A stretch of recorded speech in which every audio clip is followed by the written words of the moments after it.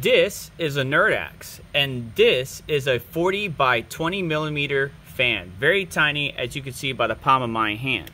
Here we have a replacement for it, the NF A4 by 20 or X20 Noctua fan. Big old box for such a small fan, and I want to see if we replace this, will it actually improve thermals? Now, most of the heat coming off of this thing is from the A3 or the Avalon Nano 3. So will this actually improve thermals? We're going to go look at the computer, see what it's doing now. It's the peak heat of the day here in Florida.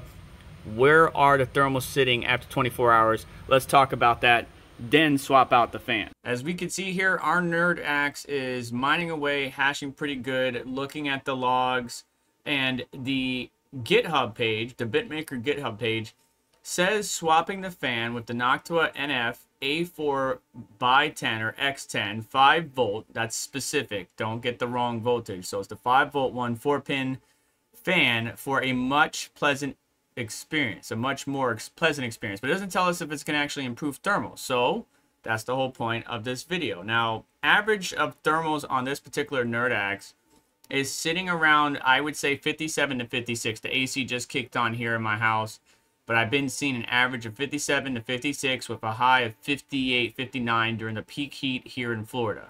So right now we don't have a graph. We have a graph of the hash rate. It would be nice to have a graph of the thermals and maybe the fan speed, but we don't got that right now, unfortunately. So I'm going to say average of 57 degrees Celsius. Does the Noctua fan actually improve thermals? And on top of that, will the hash rate be a little bit better? We should be around 433, and I think we are doing around that in the 24-hour.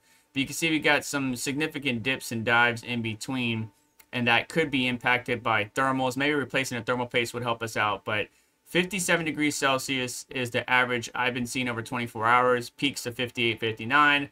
A low of, as you can see, we just hit it, 54 degrees. And obviously the hash rate dips down. Temperatures drop down, but then the hash rate picks back up and temperatures climb up. So swapping out that fan, let's see, once it stabilizes again, what the thermals settle down into. To swap out this fan, there's only 2 screws holding it in.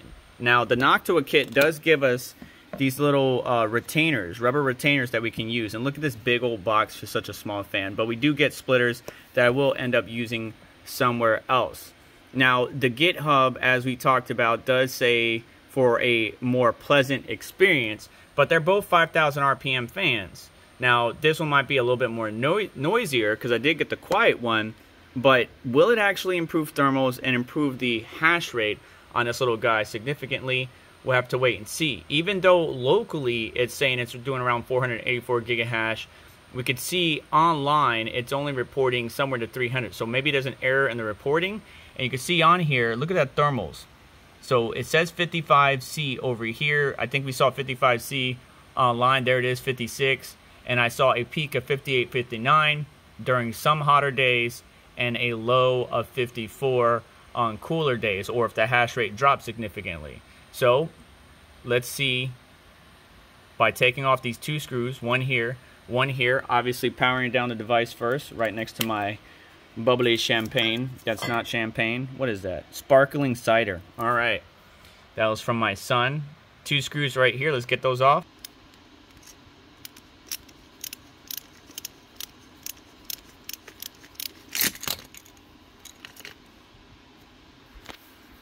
With that out of the way, we now can see the little heatsink below it. Maybe we could replace that heatsink at some point in time, but not right now. Make sure to never grab your wires from the connector or from the wire itself. Grab it from the connector. And now let's unpack this and put it on.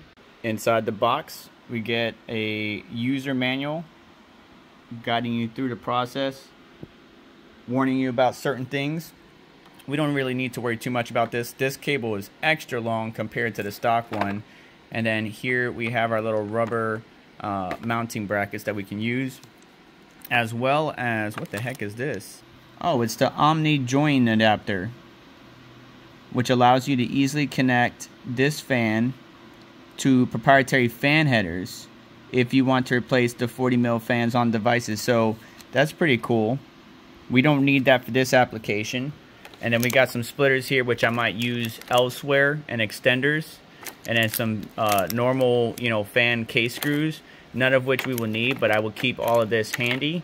We just need to install this guy on the NerdAxe. The directional indicator is on the bottom here, so we want it to be a downdraft cooler and blow down into the heatsink. So similar to the stock one, and I might need to arrange it in such a way that this long ass cable isn't getting, interfering with anything in particular. Something to note here, the groove or spacing on the original one is a lot bigger than the one on the black one. And not only is one pin bent, but that back part there, the little white section, is going to interfere with the one from the Noctua fan. So just bear that in mind. And when you go to replace the screws, just know that they screw into the heatsink.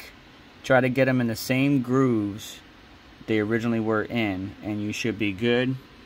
But now let's boot this thing back up and see where the thermals were, or will like to sit at least. Before we switch over to computer, I just want to make sure the RPMs are climbing. There they are. We're sitting at 3,400 RPM right now, 35.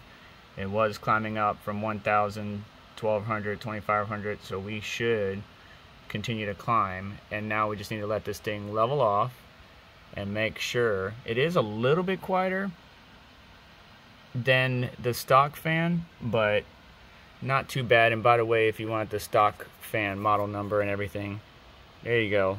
Pause the screen, take a picture. Can't pronounce it, but dual ball bearing brushless fan, DC 5 volt, made in China. So after some time for the unit to settle down, we're ranging anywhere between like 540 gigahash to like 369. And that's about par for the course. And even the thermals, like right now it's 56 degrees Celsius. So it's basically no difference. 57 over a 24-hour time frame, it's going to be basically the same thing. So the only difference though is maybe the hash rate's a little bit higher, right? If I calculate over the short time frame, we're sitting around 454. Expected 433. Right now you can see we're below that threshold of expected, sitting like right below 400 gigahash. So the hash rate is better and the fan is a little bit quieter, but is it worth spending the money to get this fan when the fan that's already coming with the NerdAxe is perfectly, or even the BitAxe is perfectly viable?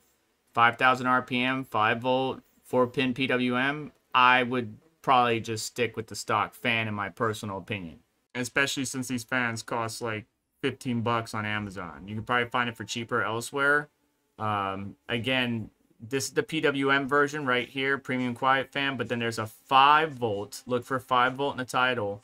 PWM, about the same price, but you're gonna need the 5 volt version, not the PWM version, just FYI. And yeah, the stock fan just makes that much more sense rather than doing the upgrade. Considering the gains, we might have reduced the noise. Temperature-wise, is about the same. Maybe a little bit better hash rate, but for 15 bucks, I'll let you weigh it out in the comment section down below. But that's going to do it for today's video, so please do me a favor on the way out. Hit that like button, make sure to get subscribed, hit notification button to stay up to date, as well as check out additional links in the description to help support the channel and what we do here. And you all have yourself a wonderful day. Take care. I'll catch you next one.